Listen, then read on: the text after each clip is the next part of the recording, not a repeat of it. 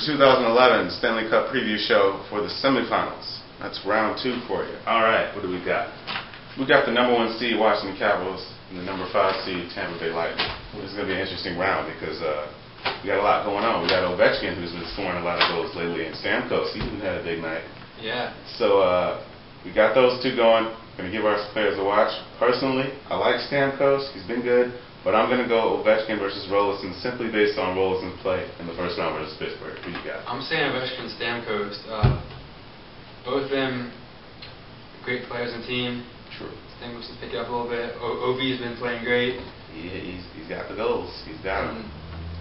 Can we see Stamkos filling Crosby's role of being Ovechkin's main foil?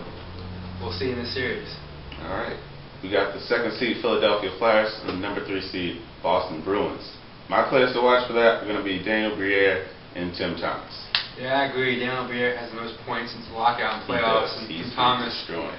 Vezina Trophy finalist, been playing great all season.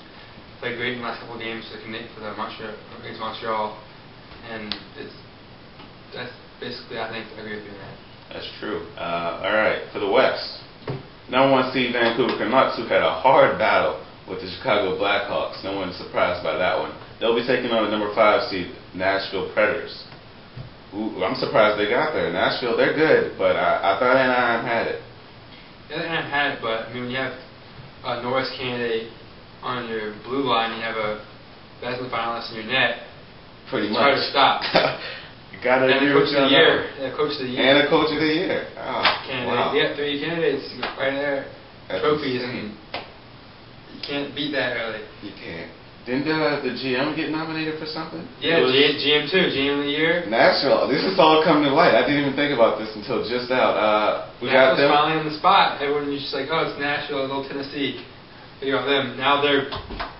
I wouldn't have gave them that much credit, but looking at it now, this is way more intense than I thought it would be. But my players to watch are going to be Dan Sedin and that Vezina finalist, Pekka Rinne. Yeah, I see the same thing there. It's a big one. All right. San Jose Sharks, number 2 seed, versus the number 3 seed, veteran, Detroit Red Wings. I got Thornton and Datsyuk. Yeah, that's good. I'll say the same thing. But also, I want to think about Howard and Niemi. Both of them can be kind of shaky at times. That is true. Letting the squeaker every now and then, once a game maybe. I say both of them letting the bag go once a game. All right. But they both need to step up if they want to win. True. I'm going to bag in for the winners of these series. I'm going to say, and this is a clean sweep of 6 games, Washington in 6, Philadelphia in 6, Vancouver in 6, Detroit in 6. Those are my winners. I'm going to say Washington in 6 also. I'm saying Philly in 7 though. I think Boston could. Good argument. And they won't be finishing last year. That's also I'm more saying Philly in 7 though.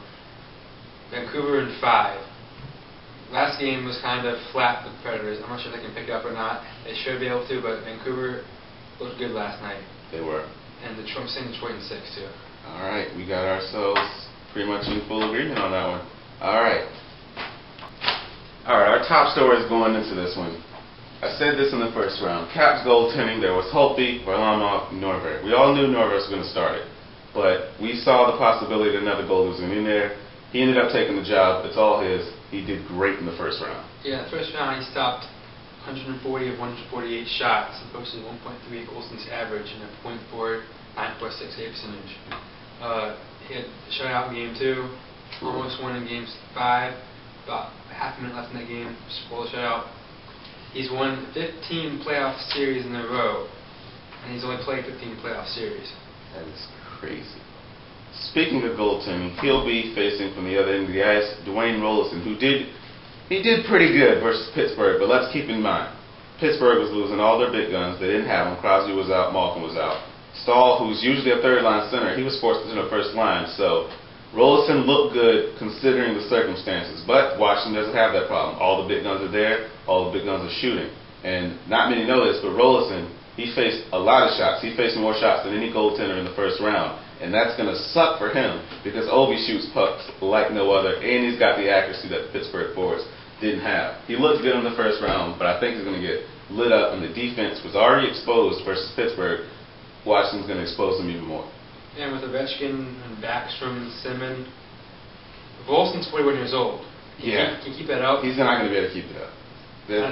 The Capitals are way more high octane than the Penguins were.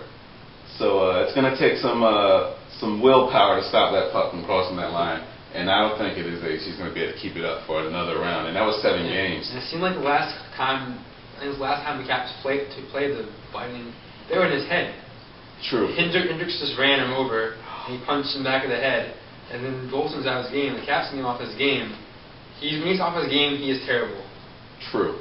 All right, we're going to move on. We got Chris Pronger coming back for the Flyers. Now, I thought this was going to be a big deal, but he came back in the last game versus Buffalo. Last two games versus Buffalo, but he only had power play minutes. He didn't play any regular shifts or shorthanded. He was only on the power play. Question is he going to be in there full time now, or what's going to happen with Pronger? In Game 6, I didn't like him.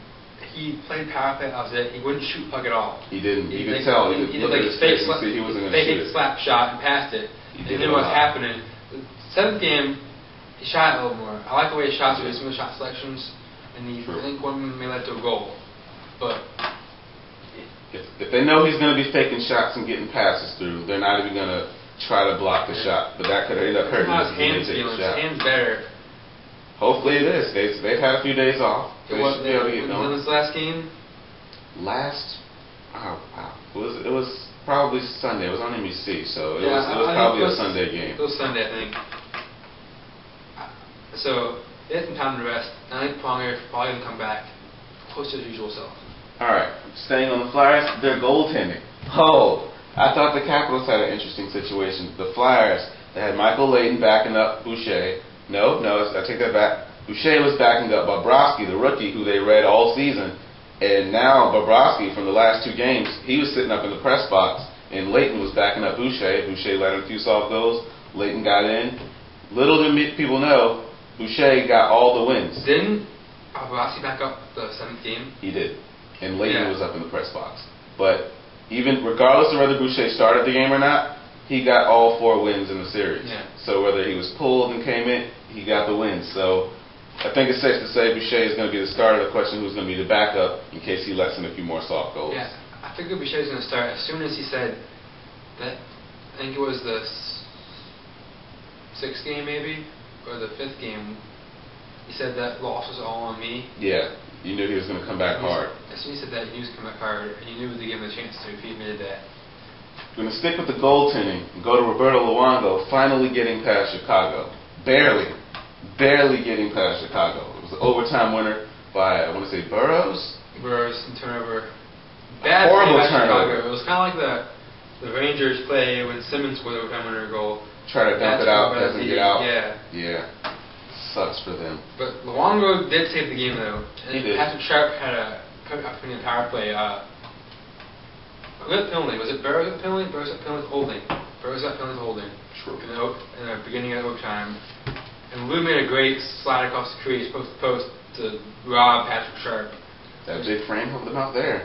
Because Sharp, he'll snipe it. He'll snipe it and win a game for you. And he's done it before in the playoffs. All right. Henrik Zetterberg will be returning for Game 1 for Detroit when they take on San Jose Sharks. That's big. That's big. They've done great. They've swept Phoenix. So it's not that they necessarily need him, but throwing him in there, San Jose is going to be having. Datsuk's playing great as it is already. With Hank back, that's great for them. You can't deny it. That's it for that. That's why I'm going to pick San Jose to drop that one in 6 games. Detroit's moving on. All right, moving on. I saw this on a forum, and I agree with every single part of it. And I'll quote it as it's written. If you're up 3-1, and this is concerning Pittsburgh and Tampa Bay Lightning in round 1.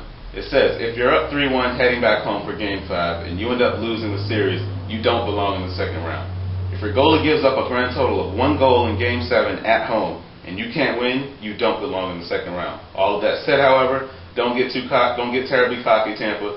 From what I saw, even the depleted Penguins owned you 5-on-5 for the majority of tonight's game and the series. A fully healthy Pens team would have most certainly shredded you in far fewer than 7 games. I completely agree with that. It sucks that they had the 3-1 series lead and still lost, but going in facing the Capitals, if they can't score goals 5-on-5, even with their power play was good in the first round. But if you can't score 5-on-5, you can't lean on your power play that much. I mean, look at the Caps PK and the Caps defense overall. That's true. Even the Penguins even came in with one of the arguably the top three, one of the top three defensive cores in the league, and the number one penalty killing unit, and the power play for Tampa Bay still got through them. So you can't lean on your power play that much. Special teams plays a huge role in the playoffs, but you can't depend on it completely. I agree. The award nominees for this year. This is an interesting for you. I'm going to jump right to the top of it, the Hart Trophy. I had Fleury winning it over Perry and Taves. NHL, they completely disagreed with me. Their nominees were Perry, Sedin, and St. Louis. I don't see how that works out. I understand clearly. Corey Perry. Corey Perry, of course. St. Louis, I guess too. St. Louis was a big player for Lightning. And he was big. When Stamkos slumped, he stepped it up. But Daniel Sedin. That one is like, really? Do they just give it to him by default because he got the Art Ross? I mean, how does that even... I don't see that. His team had the goal in it. He wasn't the... I see it this way. I see if you take Corey Perry out of Anaheim Ducks, they do not make the playoffs. No. You take Daniel Sedin out, I think the Vancouver Canucks still make it. You take St. Louis out, I think the Tampa Bay Lightning, they'll squeak in. They'll still make the playoffs. I think maybe a 6 or 7 seed. But they completely snubbed Jonathan Taves and Marc-Andre Fleury, the Pittsburgh Penguins. Without those two on their team, those teams do not make the playoffs. Yeah, it's Crosby and Malkin both gone, had a big injury problem. The whole team. The whole team. They had call-ups. Call-ups had call-ups. It's true.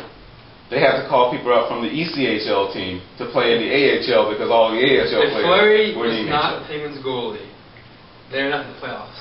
All right, now we're not going to completely look over Brent Johnson. Brent Johnson was good early in the season when Fleury went 1-6, but he's not number one goalie. He's not a number one goalie. He hasn't been for many years since he was with the Blues. So he hasn't been the top guy mostly since then. And to throw him in there, he was good early in the season, but half the season, 42 games, is how long Crosby and Malkin have been out roughly. I don't think the Penguins make it. Even Carey Price. Yeah, that was a good one. I was looking at that and I was like, wow, they put St. Louis over Carey Price. Even Carey Price. And I'm not a huge Carey Price fan. I don't hate him. But I'm not a huge fan. I think Fleury, Carey Price, and Taves is a better third round. He played 70-plus games. 70-plus. And who does that? Alex Auld was the backup. He didn't get many games. So to not give it to them, I think the NHL completely snubbed those two players. We're going to move on to the Vezina, though. They did agree with me on this one. They put Tim Thomas, Pekka Rinne, and Roberto Luongo, and I say Thomas is going to win that one. Yeah. I think that's a natural consistency Thomas has. There has to be a mathematical award. Yeah. Best stat. Thomas has the best stats. He's got that award, the basket. All right, we're going to go to the caller. They have Jeff Skinner, Logan Couture, and Michael Grabner. Those were my original picks, and that's where NHL agreed with me on it. I'm saying Skinner gets it, but Couture, I wouldn't be shocked if he got it. I think Skinner's going to get it, but, I mean, I want to see John Carlson in there because he stepped up a lot when Mike Green was gone, played every single game, Iron Man. But I agree with this. I think Skinner's going to win it. Couture is going to win for his money. But I think it's go with Skinner. I'm not sure about Grabner. He's in the Islanders. The only reason I threw Grabner in there, and I guess the only reason the Islanders threw in there, because he got 30 goals. As a rookie, that's big for anybody. So Couture, he got 30 goals too, and Skinner, I think he just barely got to 30 goals, and he had 60-plus points. So I'm giving that to Skinner. But we're going to move on to the James Norris. We got some more snubs.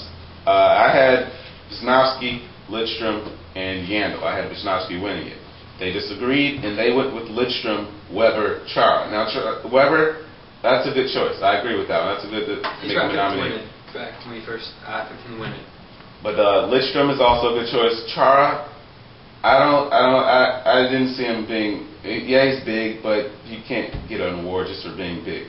I don't know what happened with that one. But Chara's year, remember one thing about his year. Yeah, late in the season, Pacioretty, Stanchion, bad news, and he hasn't done enough really. He's been solid, but not good enough to be winning over two better candidates for the award. All right, the Selfie Award, Best Defensive Forward. I had Kessler, Datsyuk, and Taves. The NHL agree with me. Those are the nominees. I'm going to go Kessler. I'm saying Kessler too. He had a 40-goal season. That's pretty good. And last year, I didn't even know who he was as far as goal scoring. Now he's putting up 40 goals. Yeah, defensive aspect in that too. So 40 goals and still be back in an end. That's talent right there. All right, Jack Adams. I had Bausma, Vigneault, and Boucher. Now, they didn't agree with the Boucher one, but they did put Bausma, Vigneault, and Barry Trotz of Nashville. Now, I'm going to go Bausma on this one because I could agree Nashville, if Trotz were to win it, I'd still be a little sketchy on it, but it wouldn't be too much of a shocker. With Alain Vigneault, all that talent there, and yes, their defense went through some trouble with injuries, but the goal scorers were there all year. I don't think that Vigneault deserved. The team got him that nomination. Yeah. He had nothing to do with it. I think they cannot put Bruce Joe in there.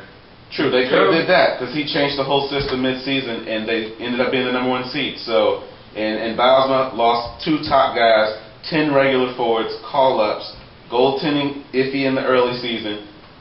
These are better nominees, but the Vigneault one just kind of throws me off. Took the team, changed it up. Still got top 3 in the conference. So NHL, I don't know what goes on with. And these votes are put in before the regular season is over, so it's not playoffs getting any idea into it. So I don't know what happened with that one. All right, for the first round, my Stanley Cup favorites were the Vancouver Canucks, the Philadelphia Flyers, and the Washington Capitals. But after the Philadelphia Flyers, I want to say they choked in that first round. They should have got past the Buffalo Ryan Millers faster than they did. And I do think Ryan Miller had a big part in that game going against the Buffalo Ryan Millers. All right, so after the way they played, I dropped them on my list, and I moved the Washington Capitals up to my number 2nd spot for being the Stanley Cup favorite. What do you got for us? I agree with you there. The Flyers should have taken it to the Sabres. I mean, I didn't think they were going to sweep them or 5-game them, but 6 games should have been enough to get past. Scoring goals, and they didn't have Roy for most of the. Roy, he came in for the last game, and you can't expect him to put up huge numbers after missing pretty much the whole season. Most of the season. He went out in December, halfway through December. So I'm still saying it's going to be Vancouver and Washington. I'm going to say Vancouver and Washington. I just want to add to the Caps are going to win. How many games? I'm going 5 games. I'd say 5 or 6 at least. I don't know who's winning it. I haven't decided a winner. I haven't picked one since even the first round, but I think Vancouver's definitely going, and now I'm saying Capitals 6 games. 6 games? The Caps are going to win it on home ice. That would be nice. That would be nice. So we're going to go. We're both in agreement. Vancouver versus Washington, more than 4 games. All right, but we're not going to say 7 games. 7 games. Okay. All right, that's what we got for you. We're going to talk about the scheduled game 1s. Round 1 Eastern Conference Semifinals. What do you got? Okay, for Washington at Tampa Bay, at Washington Bay and DC, Biden Center tonight at 7:00 p.m. on versus TSN. If you're in DC, if you're in Comcast. True. Then we have Philadelphia hosting Boston tomorrow, April 30th, 3:00 p.m. NBC and CBC Canada. Then we jump to the West. Last night was kicked off between the Vancouver Canucks and Rogers Arena versus the Nashville Predators. That was going to be on CBC and Versus for the rest of the series. Their next game is Saturday, April 30th in Vancouver, 9 p.m. Then we got the 2nd seed San Jose Sharks at HP Pavilion taking on the Detroit Red Wings. It's going to start tonight, Friday, April 29th. In San Jose, 10 o'clock, TSN and Versus. Thank you for joining us. We'll see you in the, conference finals. There we go.